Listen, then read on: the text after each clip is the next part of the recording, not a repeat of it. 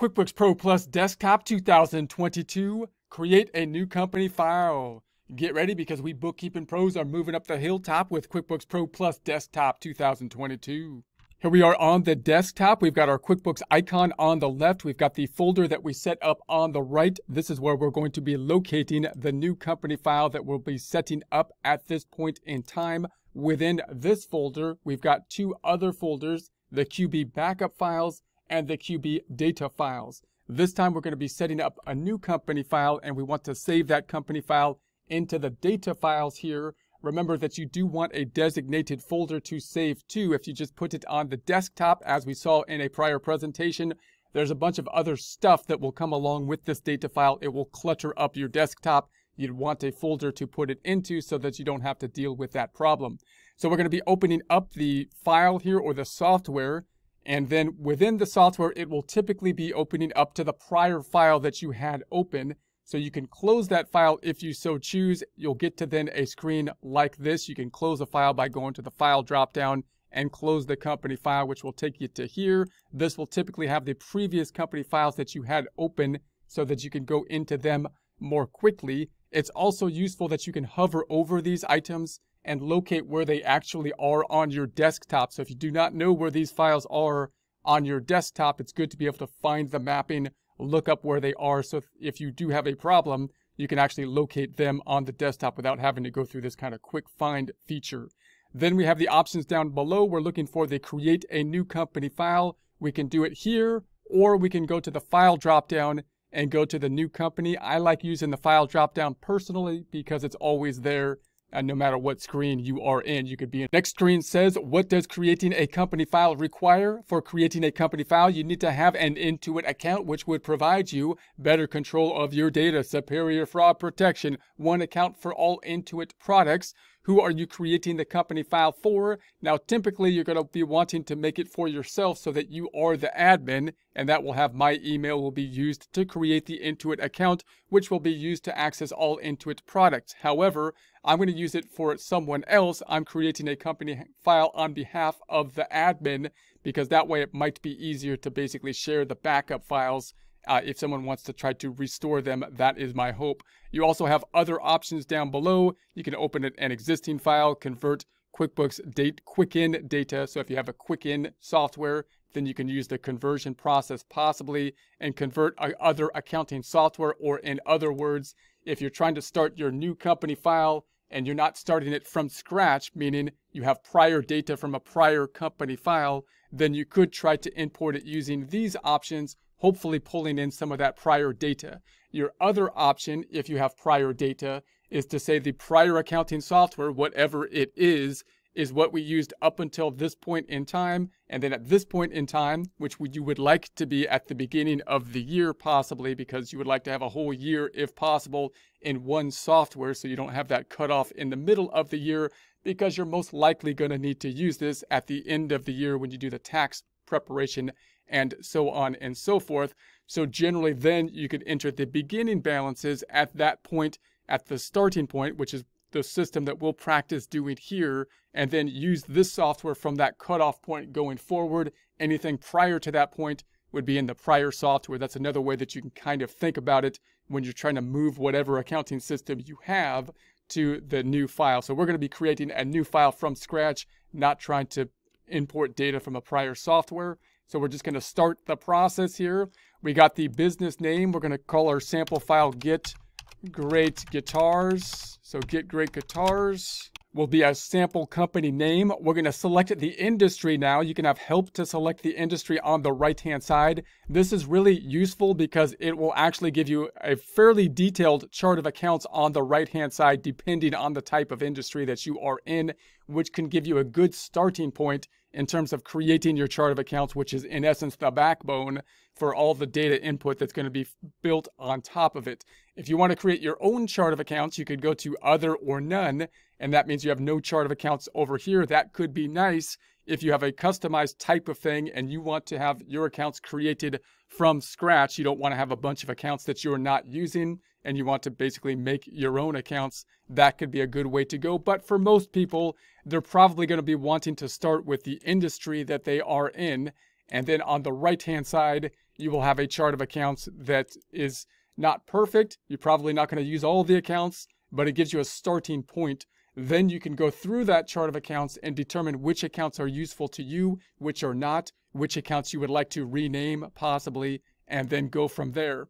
In our practice problem, we would like to do a company that has inventory related to it so that we have basically inventory accounts and the cost of goods sold accounts. We're just going to do a general one. So I'm looking for like general product-based business. So a general product-based business, and that will set me up a chart of accounts that has sales as the income line item instead of like revenue or just income. It has cost of goods sold accounts on the income statement, and inventory will most likely be up and running so that we can track the inventory if we so choose.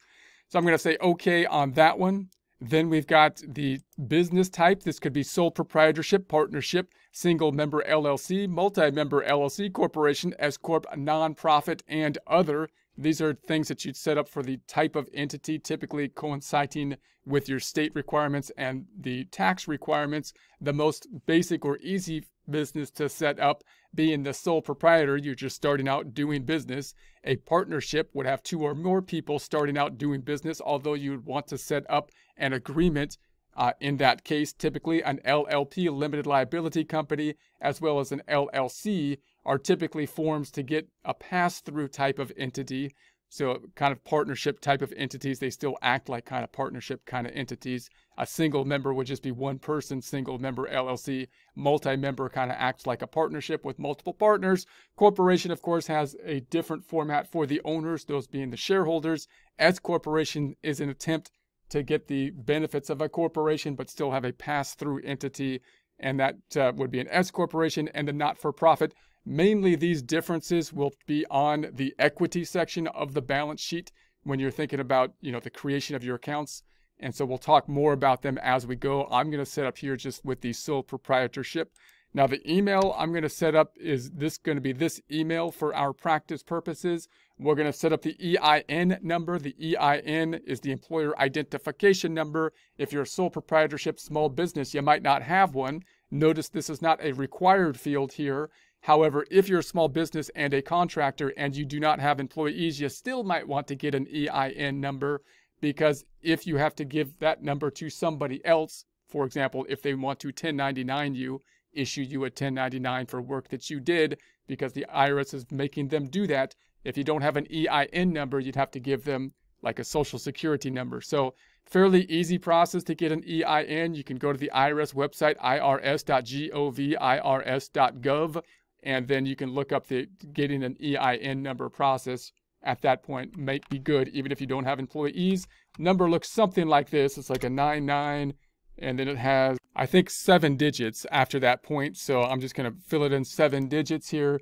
Phone number, let's say it's going to be the good old 555, and then we'll make up a phone number. The business address, I'm gonna assume we're in California, so I'm going to make a California in Beverly Hills address. So I'm just making this address up here. I'm going to say it's going to be 9530 Cedarbrook Drive. I'm going to say it's in Beverly Hills, 90210, and California, and then in the US. So that'll be the general data. You don't need this data necessarily down below, but it could be useful in certain instances when you're creating forms like bills and invoices, or especially invoices and so on, that you might have that information populated in the invoice. So that could be useful for you. Also, you don't really need the EIN number, but when you're creating documents, if you were to process the payroll or something like that, then the EIN number is going to be something that's going to be needed as part of like a human resources kind of thing for informational purposes. So these 4 fields up top are the required fields if you just want to practice. These fields down below are useful to practice with because you could see where they populate on the forms and where they might be necessary, and they'd be required in some instances, for example, when processing the payroll. So now we're going to create the company file. Could take a little bit of time to do so. So then it says you're all set. I'm going to close this item up top. Then it gives you some other items which could be like add-on type of features. They might be useful, but they'll typically cost more money. Get paid faster, so take credit cards and bank information so you can look into that if it makes sense for you. Make recording checks simpler. Use checks designed to work seamlessly with QuickBooks. And then get the money on your business needs. You can apply for a loan. So we're going to just close this out. Going to close this out. Opens up to the home page here. And then we can check basically in our lists the chart of accounts. This is what in essence has been created already. There's nothing in it, but it gives us that baseline on which we can go right into data input. However, we probably want to first kind of think about this chart of accounts. You can then think about this chart of accounts, see which chart of accounts items you need and which you might not need, which ones you might need to add. Think about how the structure looks on it, and then you can start adding data. The typical default when adding data would be if there's an account for this already set up as I enter data, I'll use that account. If I don't like the name, I can rename that account. If there is no account that's going to be useful, then I'll go in and I'll make a new account. After a month or 2 months of data input, then you might want to go back in here and say, which accounts have I not used, and possibly delete those accounts if they don't look like something that you will be using in the future. Now, the next thing we can look at is where did this company file get saved to? We saw where we wanted to save it, but QuickBooks didn't ask us, where do we want to put it? They just put it somewhere. So there's a couple different ways you could find where it's mapped to on your computer. One way is to go to the File tab, and I'm just going to close the company file.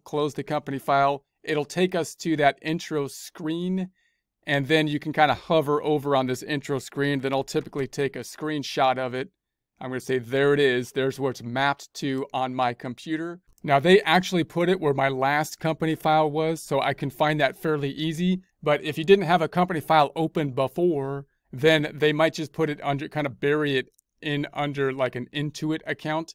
So you want to be careful in terms of where it is, and then go find it, and I'm going to put it where I want to put it. So I think it's going to be in this folder now because I put my last file there.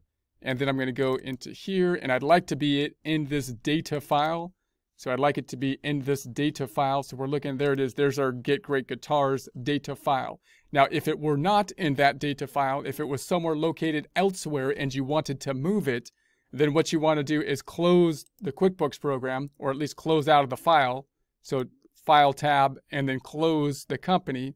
Once it's closed, then you can go in and you could say, okay, I'm going to cut and paste this and move it to where I want it to be. I don't think you need all the other junk with it, but you might want to copy all the other junk with it as well. I think what you really need is just simply the data file. You can cut and paste it and then move it to the folder that you would like to have it in, and then test it out by opening it back up again, which you can do by basically opening up the file in QuickBooks, double clicking on the file, or you can go here. It will no longer, this mapping will no longer work if you moved the data file. So then you'd have to go back up top and say, I want to open or restore the company file. Not restore, but just open a company file, locating where that company file is if I had moved it, and then find where it's at. So here it is. There's our Get Great Guitars. Double click on that. Wants a password, so I'm going to say the admin username is just simply going to be admin. I'm going to call it GGG for Get Great Guitars 1 2 3 4. So once again, GGG Get Great Guitars 1 2 3 4 for the 7 items, and we'll save that. Saving it, and your QuickBooks password has been changed, so that'll be the password. If you're using the backup files and you're trying to get into the backup files and restore them, you might need that password. If you're working with your own company file and just starting this, working straight through the practice problem, you can of course set up whatever password works best for you. And there we have our starting point for our Get Great Guitars problem.